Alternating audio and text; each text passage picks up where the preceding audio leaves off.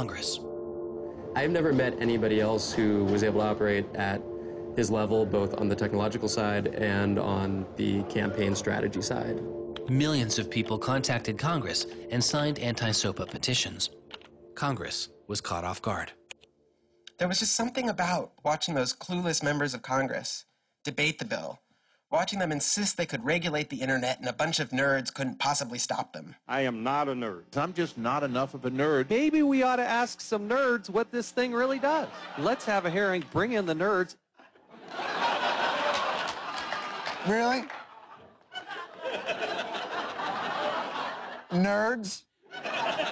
You know, I think actually the word you're looking for is experts.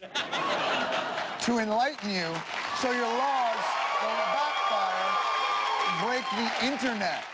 We use the term geek, but we're allowed to use that because we are geeks. The fact that it got as far as it did without them talking to any technical experts reflects the fact that there is a problem in this town. I'm looking for somebody to come before this body and testify in a hearing and say, this is why they're wrong. There used to be an office that provided science and technology advice, and members could go to them and say, help me understand XYZ.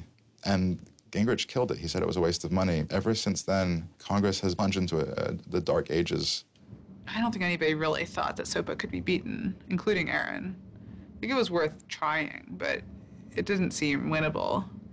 And I remember maybe a few months later, I remember him just turning to me and being like, I think we might win this. And I was like, that would be amazing. Calls to Congress continue. When the domain hosting site GoDaddy becomes a supporter of the bill, tens of thousands of users